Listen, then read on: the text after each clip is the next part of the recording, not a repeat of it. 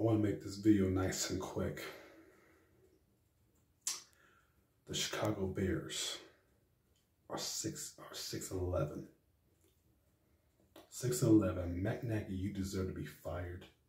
You deserve to let go. You deserve to be kicking the freaking butt. That's right. You deserve to be kicking the freaking butt. I wish you well. Goodbye. So long. Toodaloo. Thanks for coming. We don't want to see you no more. Goodbye. Good riddance. Because you suck.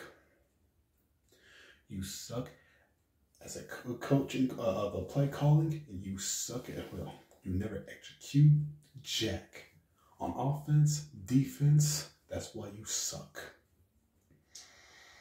That's pretty much all the players have pretty much given up playing.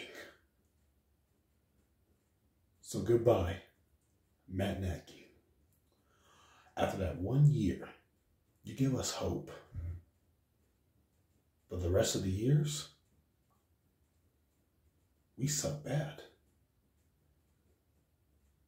It's kind of feel like we are the Detroit Lions. They deserve better. I know they're better than that, but we better than that. We're better than that. The reason why, because of you. You're nothing but a sorry garbage. You suck, Matt Nagy. Goodbye. Good riddance. Had a 14-point lead in the first half. And they scored 31 points on you with no unanswered points. That's why.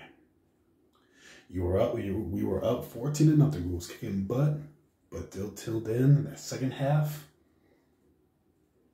fire Nagy. Because this Bears team is all about, all this Bears organization is all about friendship. That's what it is. They don't want to win. They don't want to upgrade the stadium. No, it's about friendship. That's how embarrassing this Chicago Bears fan base and this organization is. So if y'all don't do something, George McKenzie, I do not trust him. I don't. I don't know about you guys, but I don't. So goodbye, Matt Nagy. Goodbye, Ryan Pace. You had opportunities after opportunities of coaches. Never lead to success. So goodbye, Ryan Pace. Goodbye, Matt Nagy.